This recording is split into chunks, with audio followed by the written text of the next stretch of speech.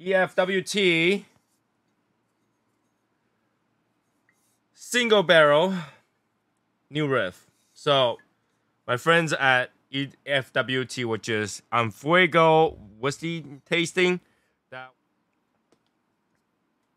Oh, that's sharp. That's sharp. Number one thing I can tell you is it makes me salivate. It's warm, like really warm. It cannot be bad because I'm drinking and smoking. What do you want me to do? Cannot be bad. Oh yeah. This thing keep dropping today. I don't know. It's not holding the.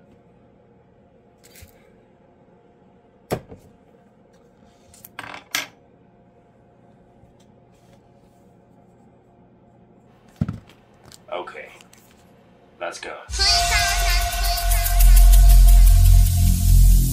Every single day, I'm gonna make something great. That's my way. Every single day, I'm gonna make. Hey guys, Tony the Soy Sauce Assassin. Welcome to another episode of kind of a cigar review. Kind of review, almost a review. Yeah, let me turn my sound slightly louder because I might move here and there just to talk about this because I'm a little bit excited, all right? So today, technically, I'm gonna review this for you guys. Now, you think this is just any other new riff, but it's not. No, this is the special EFWT single barrel new riff. So my friends at EFWT, which is Fuego whiskey tasting that one of the shadowsmokerslegion member is part of, they decided to get an entire barrel of these things and distribute it as their own. So this thing is 111.1 proof. 111.1 proof. So that's 55.55% alcohol. So, and I got barrel number 17151. I think every single person will have that same thing. Now I want to review it. I want to see how good they are at really tasting whiskey, because they're the whiskey tasting group, right? So their palate should make something amazing. Amazing. And if they're wrong, I get to make fun of them, right? So hey, let's do this. Let's do this. So we cannot have a good drink without a cigar, but I don't want to tint my palate or change my palate.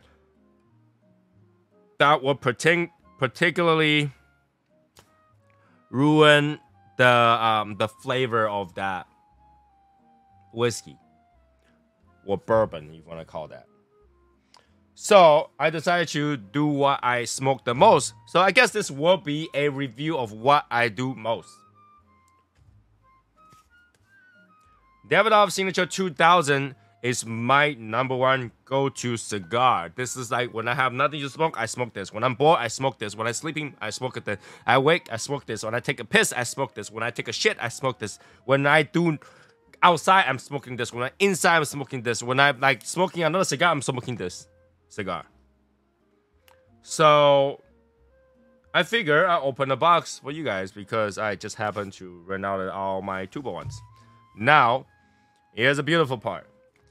For some reason, Davidoff Signature 2000 is their Corona. Davidoff Signature 1000 is their Petite Corona. But there's no Davidoff 3000. There's no 4000. There's no 5,000, but there is 6,000. Yep, there is 6,000. They're also Lancero.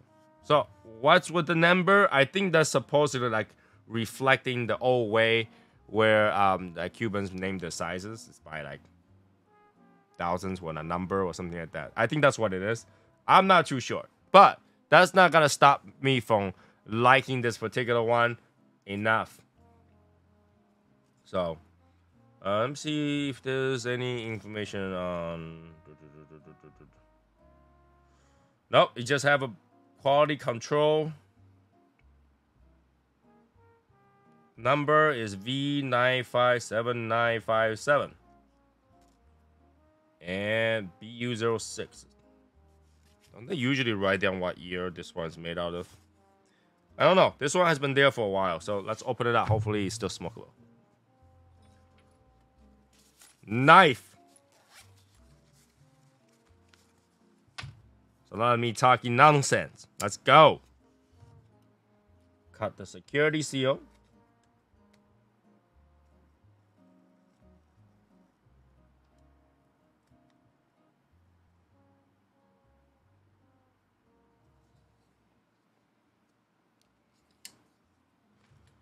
Now it's cut.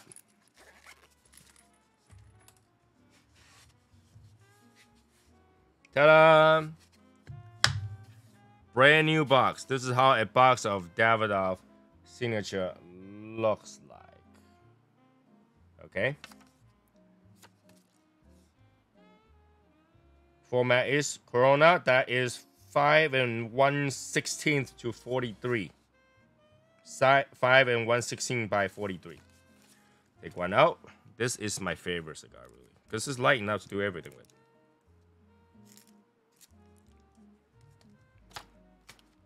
Put it back in there. Now this is a box of 25.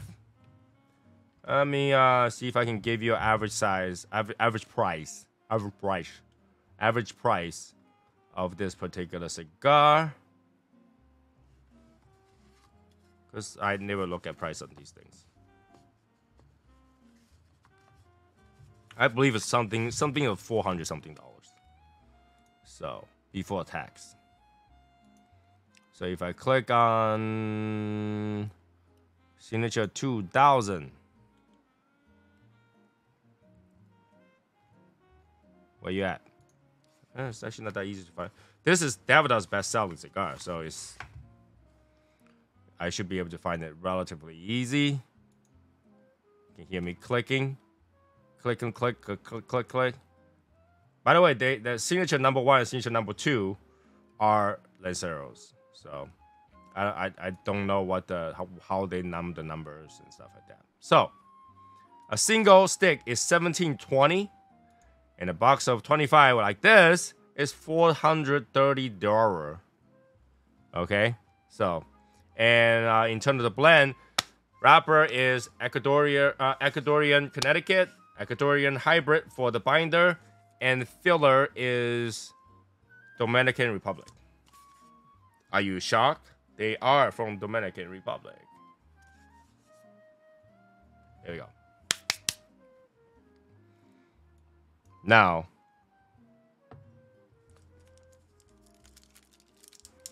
get a good look at both stuff. Number 1 is the cigar, Signature 2000. Very basic.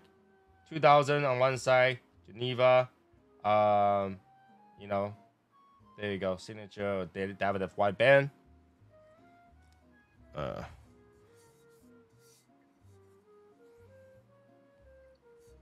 Is that too?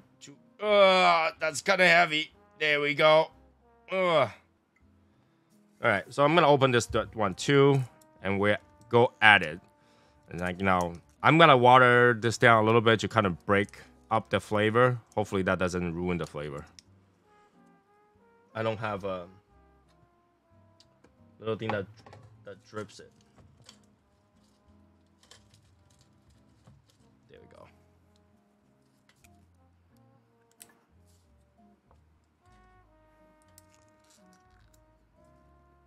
Yeah. We can do this. There we go. Yeah. All right, break the seal.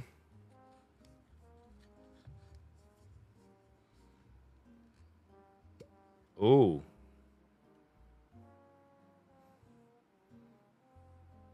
Smell like berry.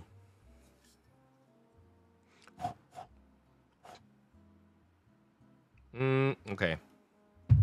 I want to use their cup, but forgot to wash it, so I'm just gonna wash it right now.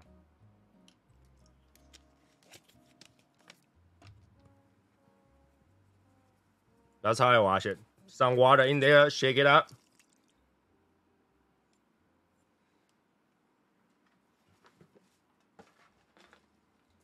and dump it.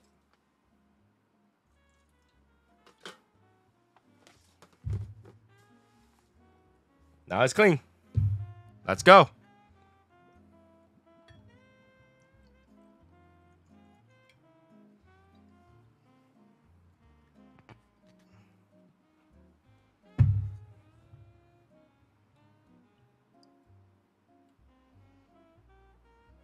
All right, you need to break up a little bit because I just take a whiff. It smells like alcohol.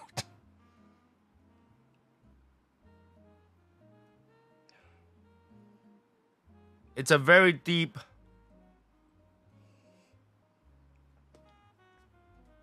Oh, well, that's sharp. That's sharp. Very deep blueberry slash alcohol slash tea.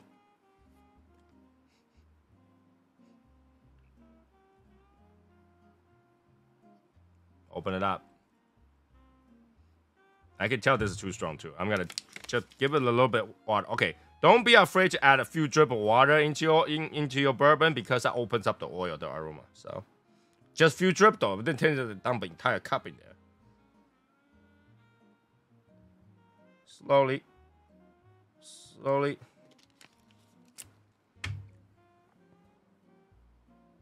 Yep. Oh, here we go. There's a little bit of floral notes in here too. Let's go.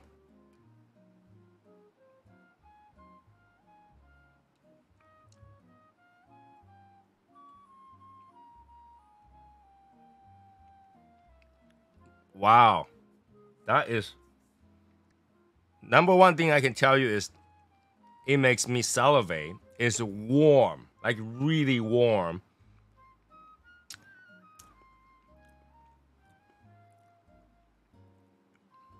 It does it.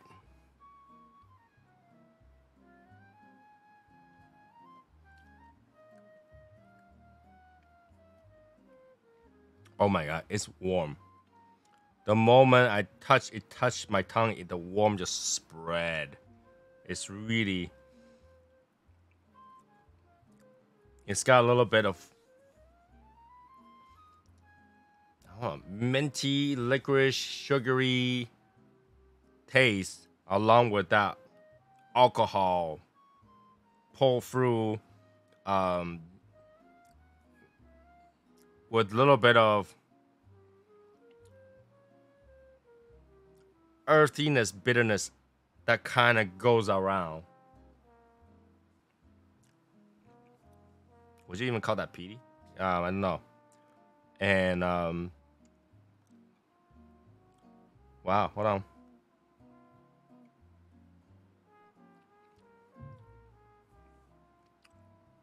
Wow, that coats the entire mouth. Makes me salivate a lot. Okay. While that's happening, let's get a cigar.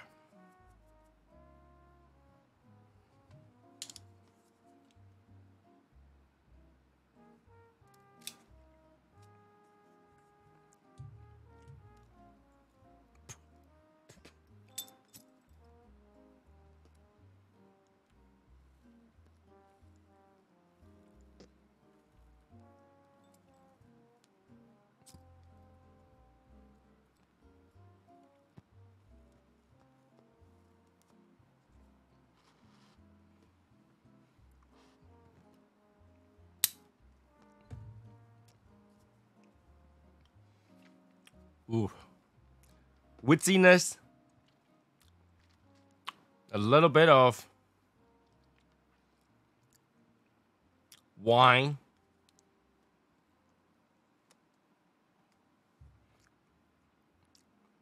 A little bit of coffee note.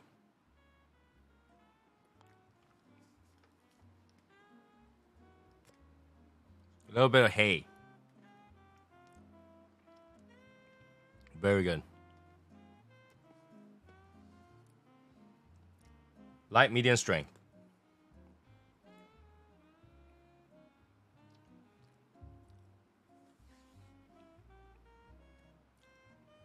Wow. It's very, very, very strong. Now, this alcohol burns at the tip of my tongue, but not on my tongue. It's weird. It has a little bit of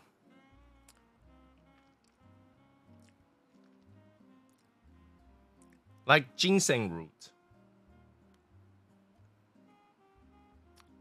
Like if you have those ginseng slices, but you don't like, you know, if you use the entire piece that has a little bit of thread coming out at the end, like the roots, and you cook the entire thing, you drink the entire thing, you have leftover like soaked ginseng, and you take it out and chew it and suck on it. That's kind of the flavor that I'm getting right now.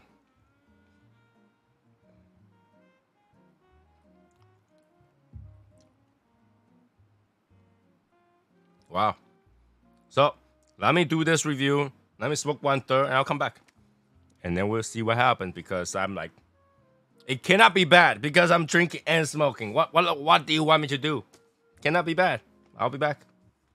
Okay, so 1/3 of the way, really good. Hay and champagne kind of wine taste to it. This is perfect pairing to either decide to prepare with coffee, drinks, whatnot. It's perfect. Continue to smoke that. Now, I'm continuing to drink this thing. Now, I do want to mention that this is a sour mash. Now, what is a sour mash?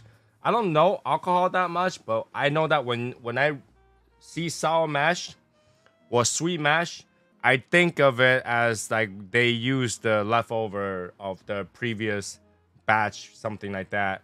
That's kind of like mashed and fermented stuff to make this. And then I asked Josh, he said that there's also no cold press. I mean, no, there is also no chill filtering, right? So they just filter as is. Now,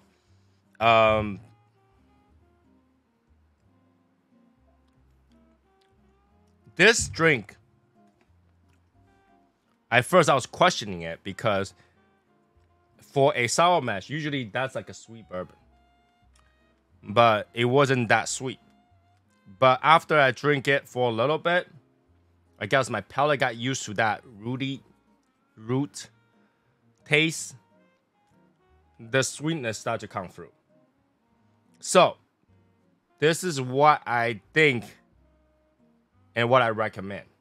Is that if you get this, if you're the lucky one, you want to use this to definitely drink it on the rock, a minimum of 2 shots in there.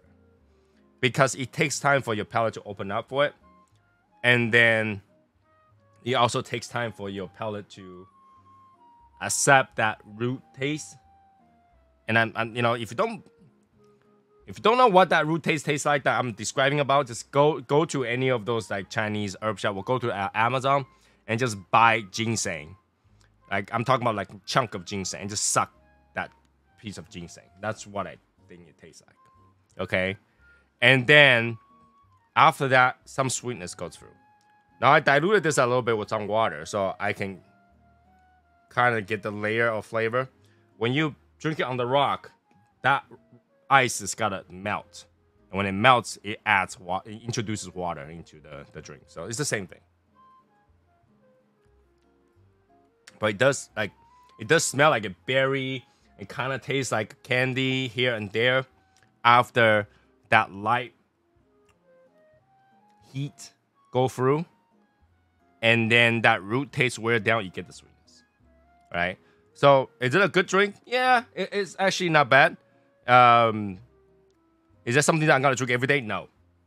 No, because this, number one, this thing is strong. This is a strong drink. It's meant to be diluted, right? It's meant to be diluted to drink. Most drinks are not this heavy.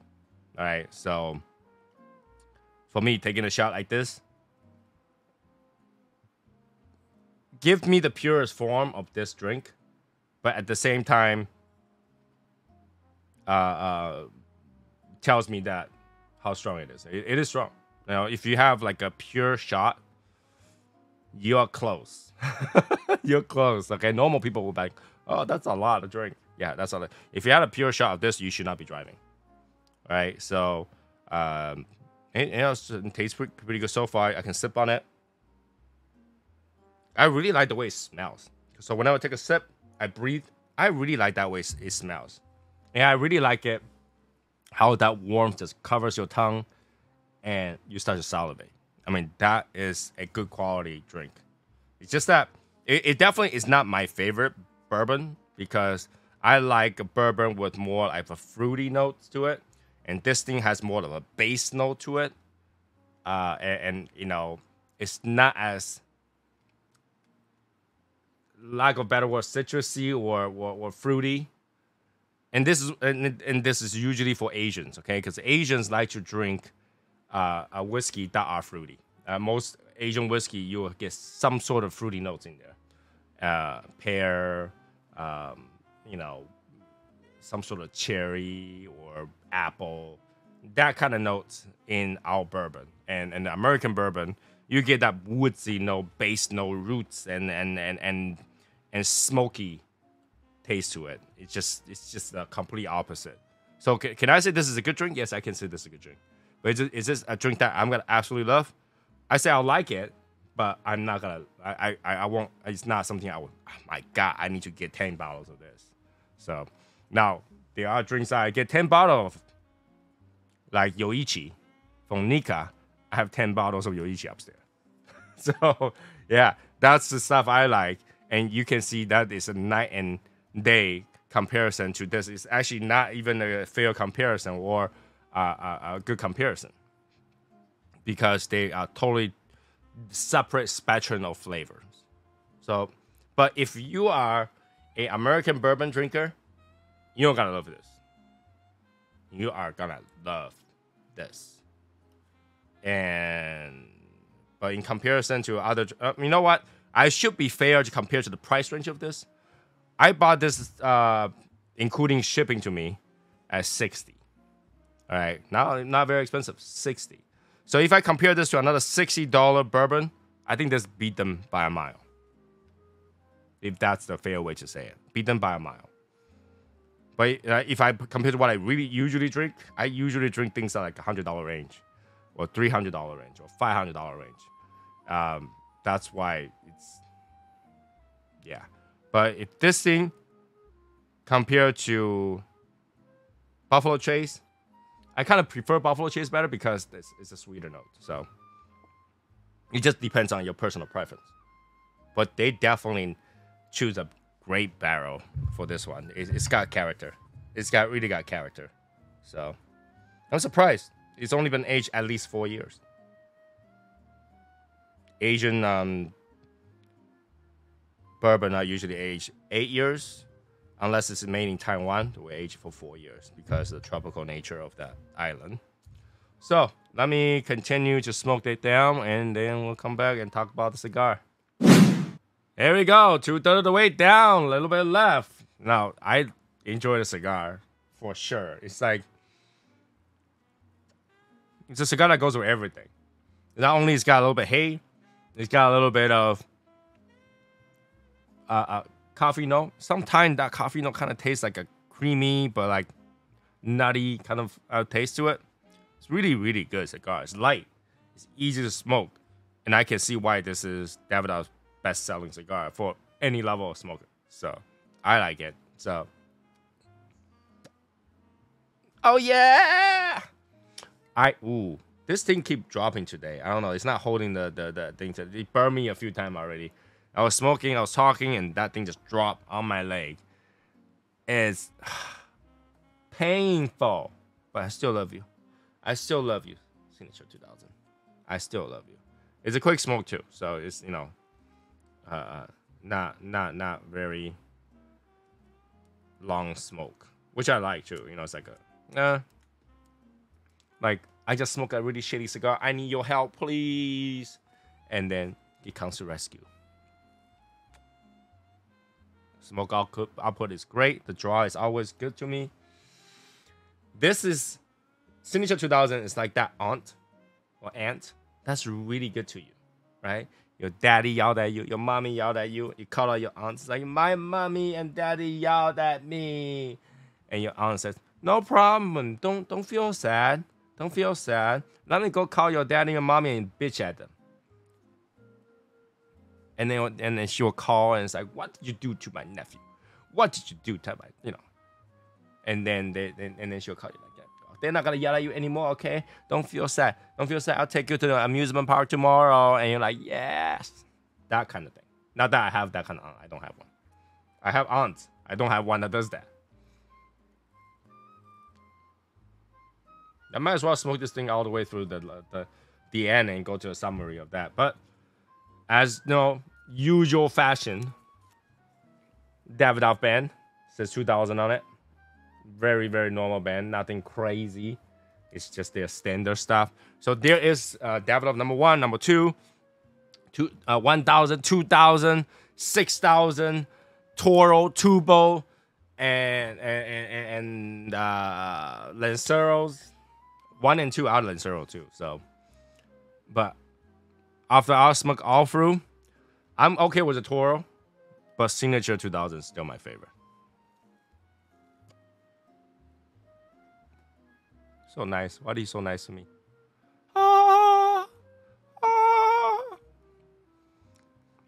Anyways, summary of the drink. New Riff.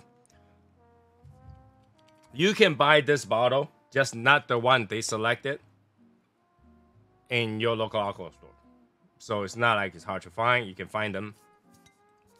Now, if they are consistent with their particular alcohol making thing, you're gonna like this if you like regular American bourbon. All right? Good bourbon. If you like drinking Asian bourbon, you'll like it, but you're not gonna like it as much as some people. Okay, nice bottle to keep. I think regular bottle are like in the $40 to $60 range. Not expensive. Go try it. I think it's pretty good. But this bottle will be for my special events or special occasion, or when you know, Albert and James bother me too much. I need something heavy to just knock me out. This is what it will be it. I feel like the more I drink it, the more I like it. The more I get used to that flavor, the more I like it.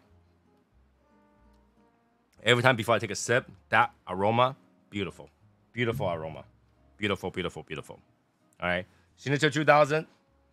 I can't say enough about it. It's a very basic cigar, yet it's got everything I need to pair with anything else. All right.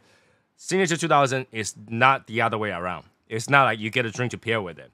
Signature 2000 I feel like to me is that will pair with anything. Right? So I use this to pair with a good drink.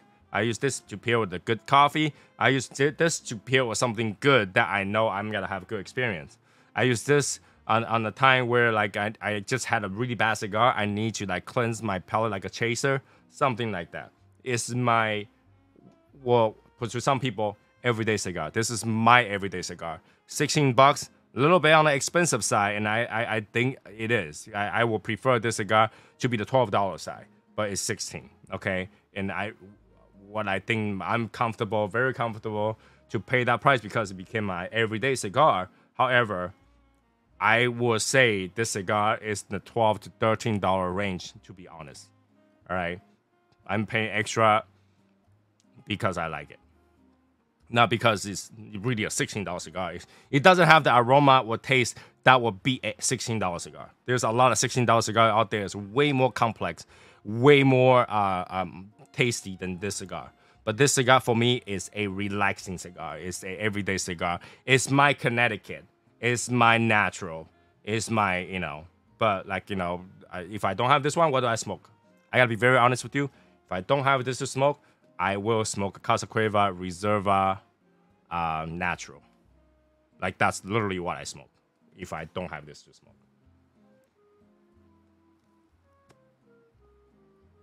Ah, so good. But anyways, that's it for this particular review. I hope you like it. Definitely a shout out to Enfuego Whiskey Tasting. Enfuego Whiskey Tasting, that's a mouthful. Group, you know, they're a bunch of good guys. If you're in the Texas area, you should join them because they are that good of a group. Nice people over there. Some of the people are in the shadowsmokerslegion. If you know them, you get to join shadowsmokerslegion if you wanted to. It's a benefit, right? And yeah, that's it for this cigar. The drink is good. I'm having a good time. I'll see you guys next time. And yeah, like, subscribe, comment, share, do your thing. Do your thing. And I'll see you guys next time. Bye, guys.